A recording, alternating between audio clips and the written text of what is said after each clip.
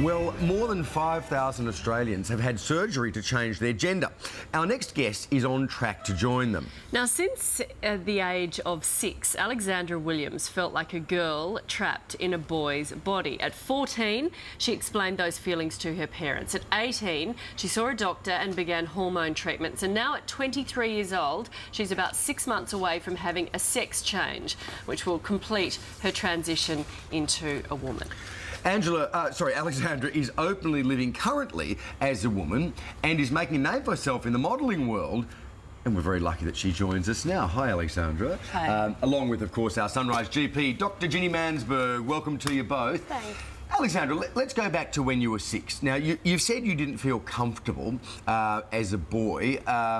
What did you feel? What was it that twigged in your mind that there was something different going on? I just felt very effeminate, and I didn't like boy stuff whatsoever. And dressing like a boy was ridiculous. It just felt like the worst thing in the world. Right. Yeah, and especially getting my hair cut, it was difficult, crying all the time. And really? yeah, I knew there was something different about me, and I didn't feel like a boy whatsoever. I really wanted to wake up and pray that I would wake up as a girl the next morning. Really? Yeah. Really? And you've got a twin brother, Justin. How did you sort of, discuss it with him, and what did he say when you first came? Well, at the age of 10 years old, basically we were washing the dishes and I was telling him, oh, I want to be a girl. And he thought it was a joke at first, but, and then he knew I was serious after I kept on saying it, and then I was dancing around saying, I want to be a girl, I want to be a girl, I want to get everything snipped off, blah, blah, blah. And no, that's how I told him. He understood. He was actually the first one to know. Actually told him, yeah, the first one to tell And that was him. at 10 years old?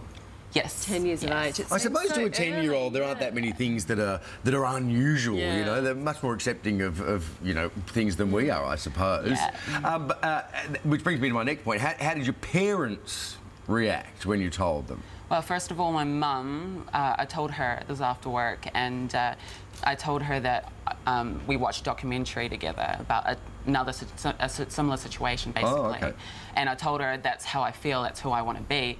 And then she was shocked, but she wasn't surprised in a way. I think she knew in a way that I was wanting to be a girl, or the way I acted was very feminine. So at that point, did you start, dressing as a woman, for example? And yeah, actually, I dressed as a woman in my mum's clothes when she went to work. Just jump around, spin dresses, kind of thing. Yeah, sure. Because big thing for parents to come to terms. I mean, obviously a big thing for you, but for parents to have that thrown on them, it must have been a huge shock for your whole family and all their friends. No, definitely. But everyone's been so accepting, especially my friends too. So they haven't disowned. My parents haven't disowned me. My friends haven't left me or anything. They support me in my decision. Ginny, could I ask you? I mean, you've treated a number of transgendered patients. How do you know, and how do the patients know, that it is actually the right thing? I mean, because once you've gone through with it, you've gone through with it. Absolutely. I mean, and that's the first port of call, is that you would always been seen by a counsellor, and there is this gender dysphoria disorder where you are literally trapped in the wrong sex, wrong gender. I think Alex's story is so typical that by the time it comes to the attention of a doctor, they've been living with this their whole lives and trying to accept just how awfully wrong everything feels for them, and sometimes it's a relief by the time they get to the doctor and describe it and somebody goes, yeah, that's what you have, let's get going on this. It's actually a relief. So you started along the process, Alexandra. Take us through the changes you experienced when you had the hormone therapy. Well, first of all, I felt actual sore chest, really, like swollen around that area, and my hair started to soften, my skin started softening. Voice doesn't do anything unless you did it really young. Hormones don't do anything for your voice. I did that when I was 13, trained it. But yeah, everything softens up really, and the face starts to oval. Well, it starts to become round. Oh, right. Slightly, yeah. That's interesting. Did you find that your driving became more erratic? Oh, stop it. You can slap him now. That's right. So you're 6 months away from, the final element. Yeah. Which, being quite graphic here, presumably is the genital reassignment.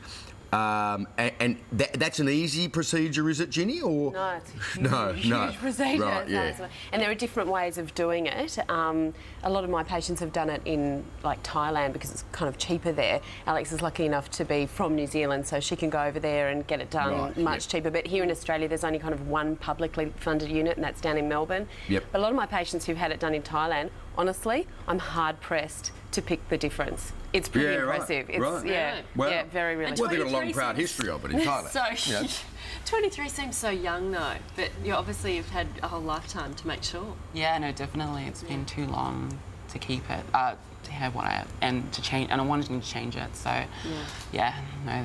It's been too long, so I need to get it done. You mentioned, sorry, just before we go, you mentioned all the things that the hormone replacement therapy did at a physical level, you know, the things that you're feeling physically.